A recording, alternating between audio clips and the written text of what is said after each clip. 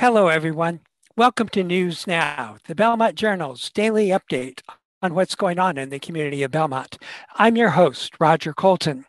As viewers may know, there will be at least 3 candidates running for 2 seats on the school committee this spring.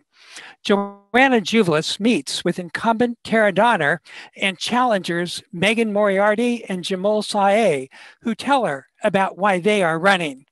News Now will bring you continuing coverage of the Belmont elections between now and Election Day on April 6th.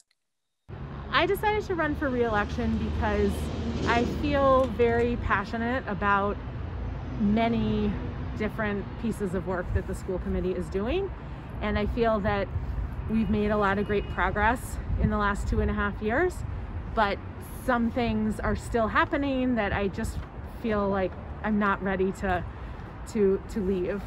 In particular, I'm very excited about the equity subcommittee and the work that is happening there. That's really picking up steam.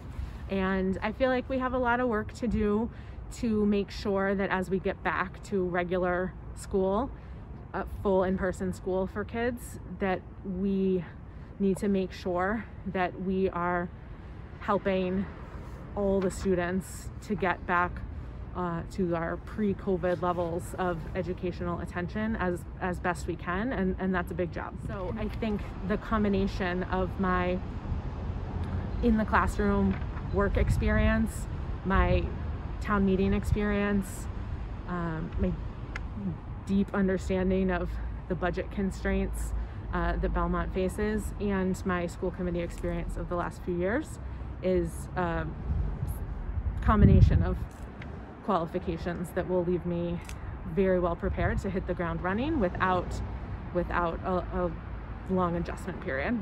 So I've actually always wanted to run for school committee since moving to Belmont. It's one of the reasons why I immediately ran for PTA president. I wanted to get the experience of understanding a little bit better about how the schools in Belmont work.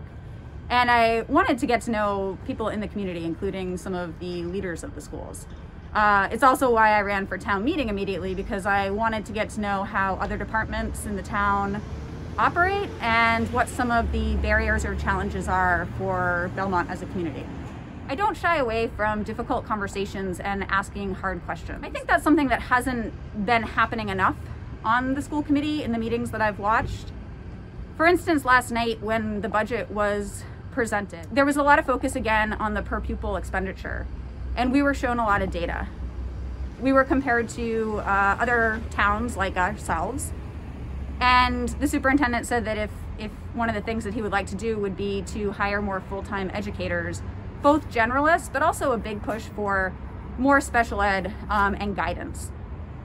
So on one of the slides, one thing that I really noticed is that he was presenting that we're in the bottom of expenditure on many different variables.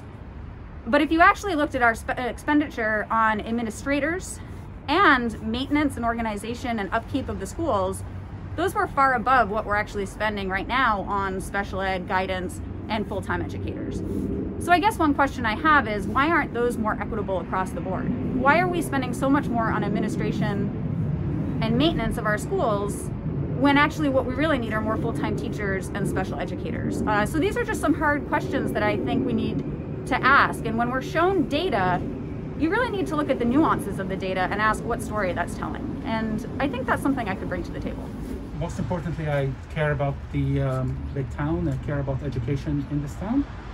And so I've been critical of the school committee decisions and process by which the school committee has been making decisions on critical issues for the Belmont Public Schools.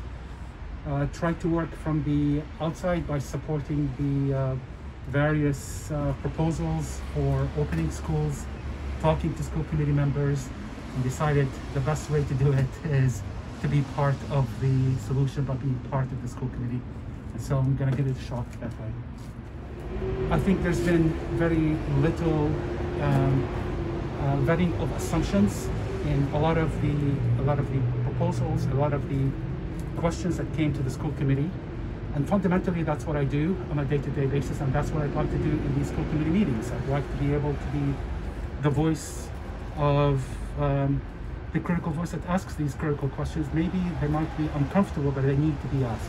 You can't talk about 21st century skills for children and not demonstrate that with our own leadership. And 21st century skills means that you are listening to your own biases and questioning the assumptions that you have and the assumptions that you have in front of you. And I think that is critical skill to have, and that's a critical part of being a school committee member.